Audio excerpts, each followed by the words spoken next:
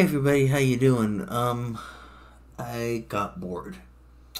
And so in ChatGPT version 3.5, I asked it to write a program where the user can move a block around the screen.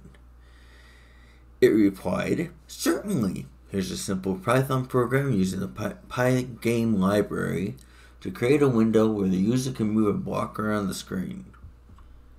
And this is all the code it generated.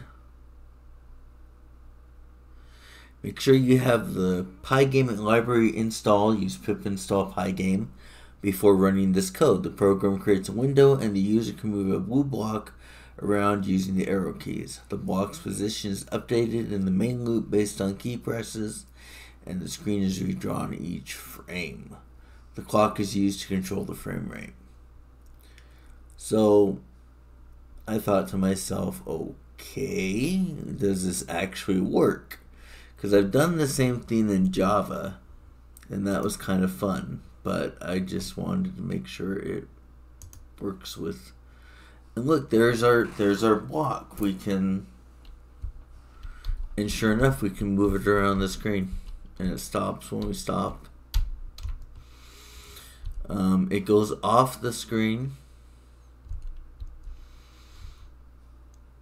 which is kind of weird. So I wonder if we can give it more instructions. Make it so the box cannot escape the window.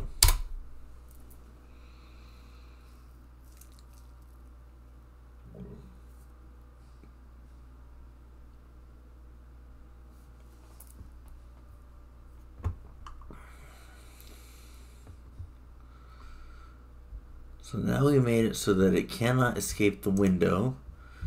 Let's see what that does.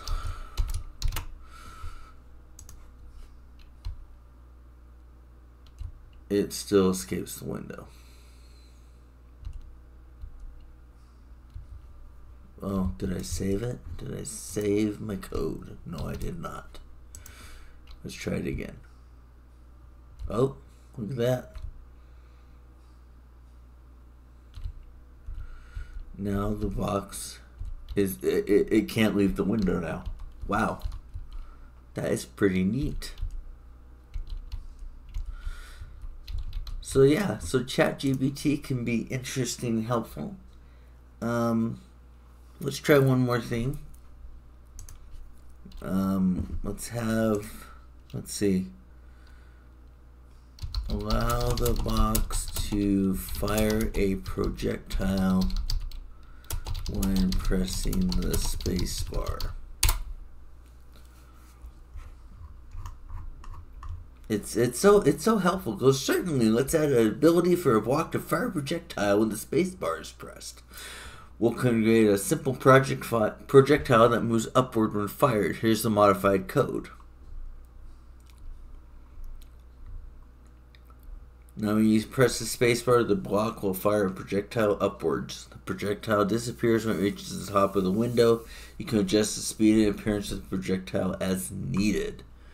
Let's see in our code. There's projectile.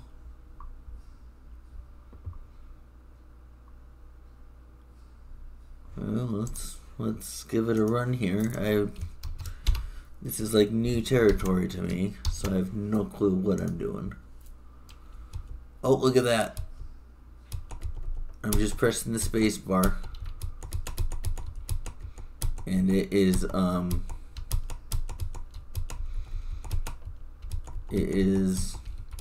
doing what I asked.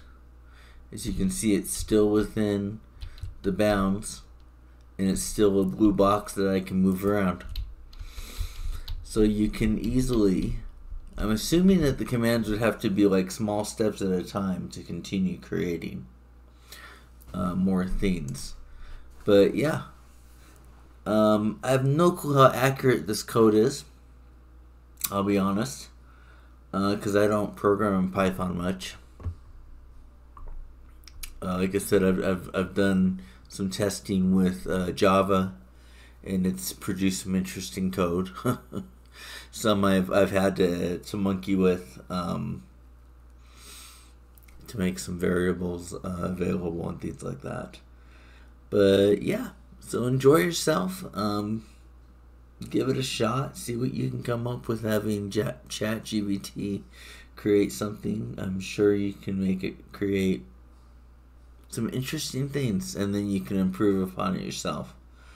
All right, have a good day. Bye now.